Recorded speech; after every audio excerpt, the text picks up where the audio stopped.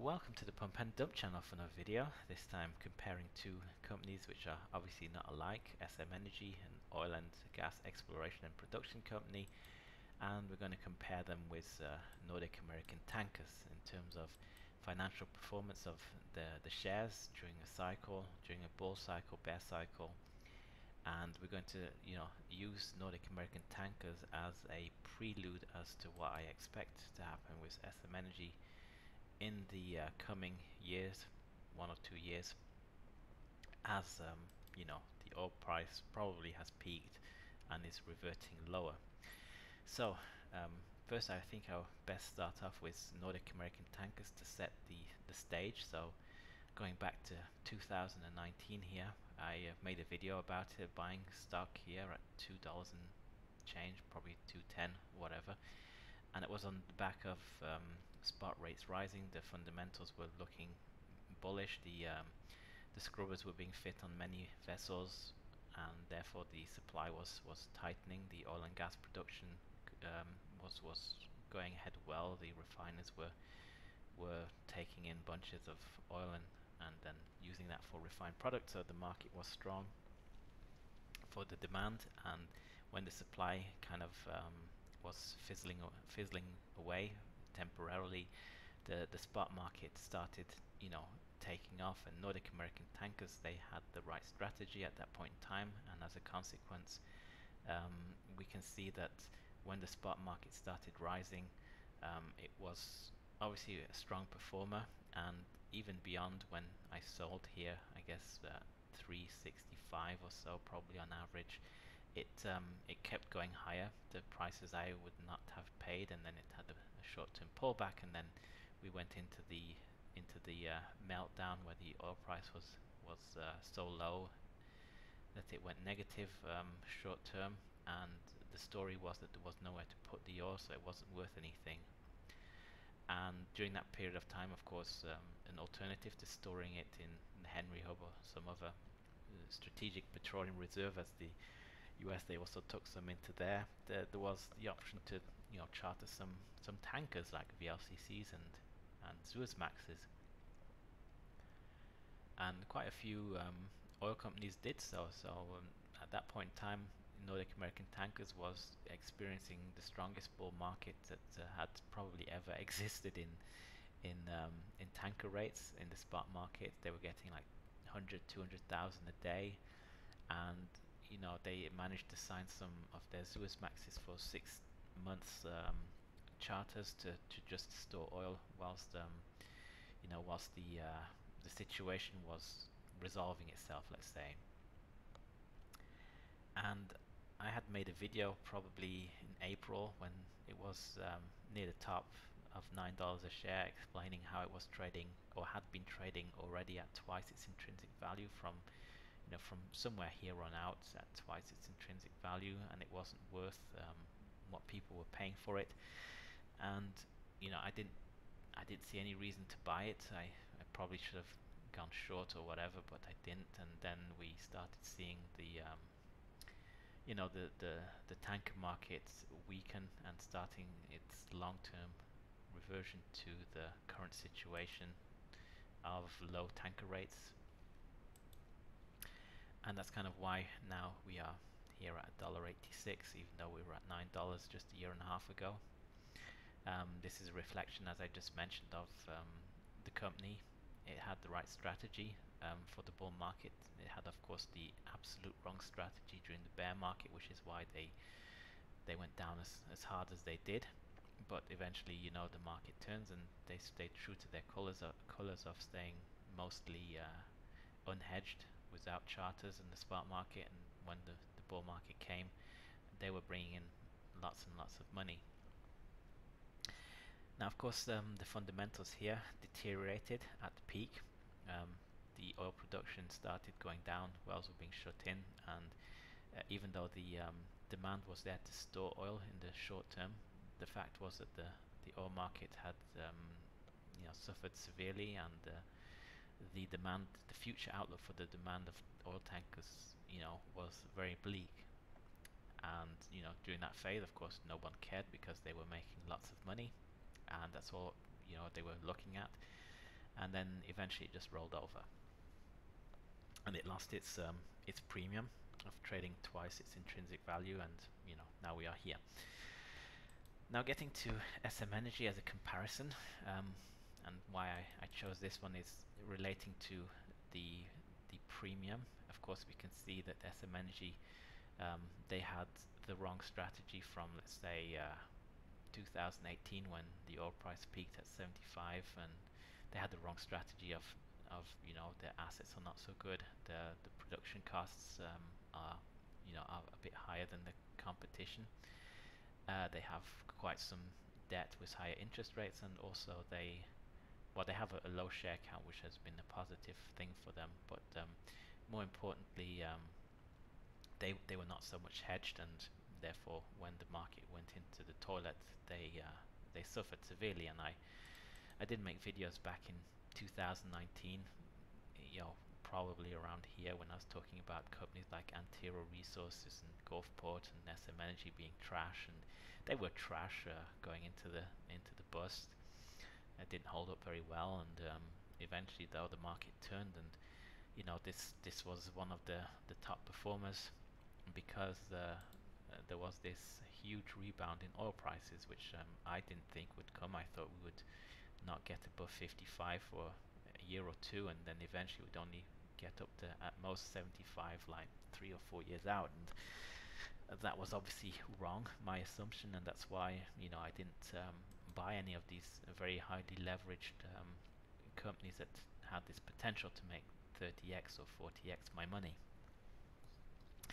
But anyway, it's in the past, and what happened, of course, is during this run here, at some point the stock started trading at twice its intrinsic value, and I therefore couldn't buy it. I kept track of it a bit and was following it along, but I could never justify buying it.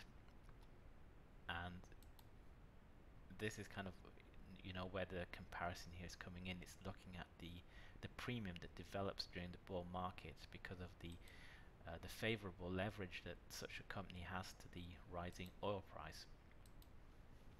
And so what happened here, of course, is that it's gotten to this twice its intrinsic value, and I am of the belief that it can only maintain that premium so long as the oil price remains in an uptrend, where it makes new highs week over week, month over month, and quarter over quarter.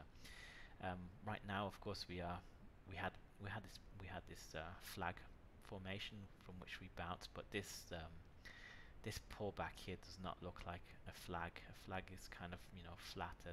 I just don't see it going down to 60, let's say 67 here, and then just bouncing up to 100 or whatever people are projecting.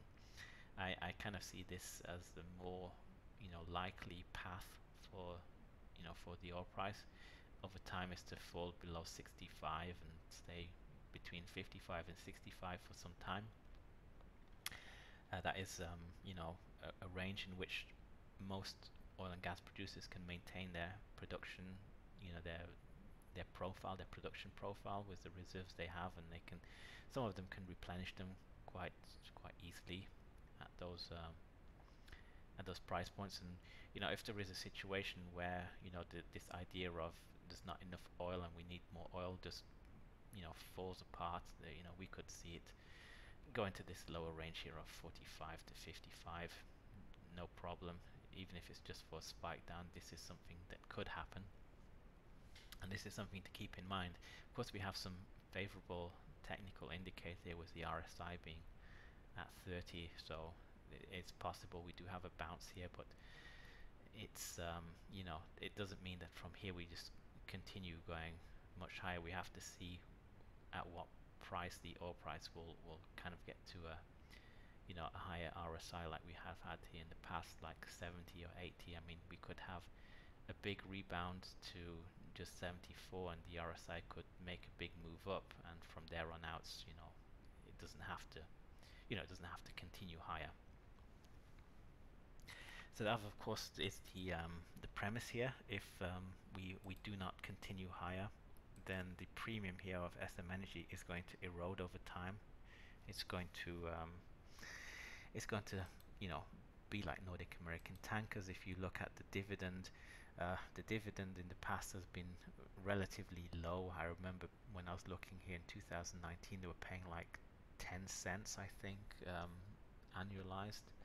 Not a lot, for sure. And I mean, here with the oil prices having traded as high as they have, there is a good chance that they will pay a substantial dividend.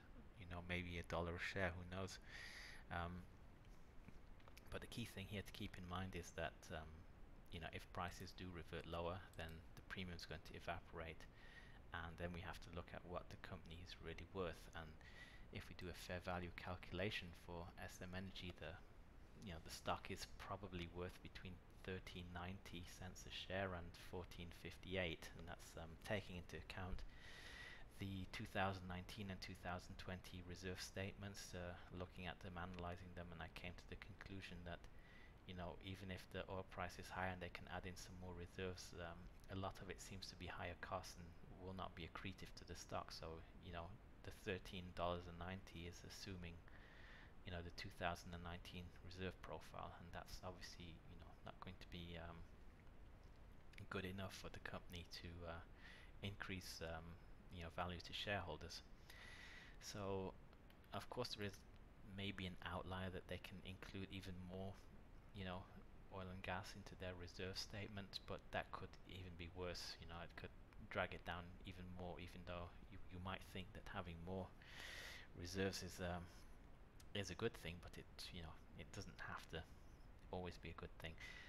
Another thing to take into consideration is that that is assuming the current prices that we have in oil right now, that projection of valuation, which is, you know, no coincidence, about half of what it's trading at. And you know, if we do go lower,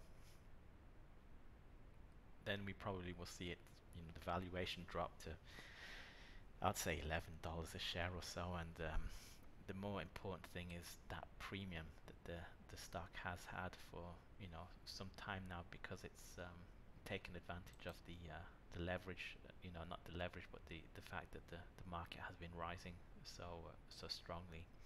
So yeah, if we do see something like this over the next coming years, then this is going to resemble Nordic American Tankers. And you know, if you look at this in terms of a longer period than we see here of a year and a half, if you look at this like in 3-4 years, there is a good chance that you know, this can dip down to maybe $8 a share in the next oil and gas price bust, which doesn't have to go as low as the last one did in 2020, but it you know, it is what it is. So that's looking at SM Energy and valuations. Looking at Nordic American Tankers, I thought I'd throw that in too, since there probably are people who still are in the stock and want to have an opinion maybe as to what they should do. I can't tell them, of course, what they should do.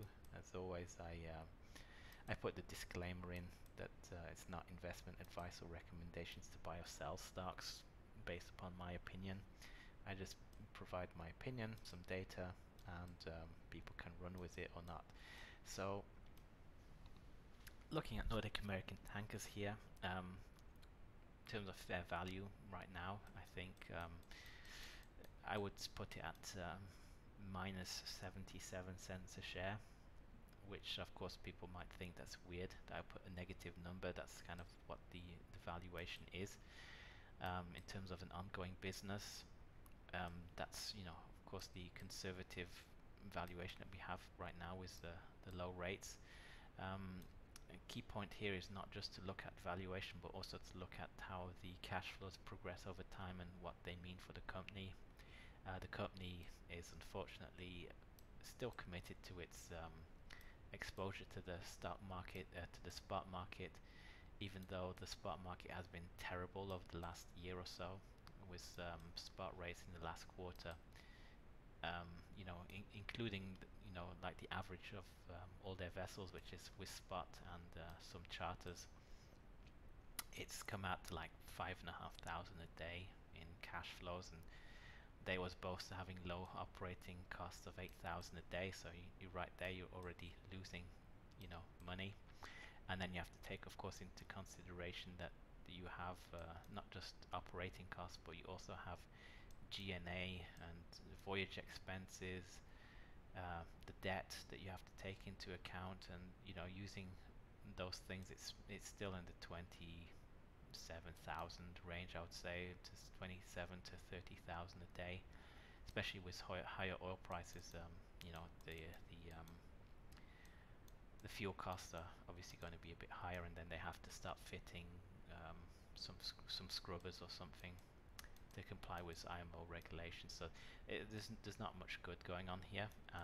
If we look at it in two other perspectives, in terms of selling the vessels at what they are worth right now in terms of amortized cost,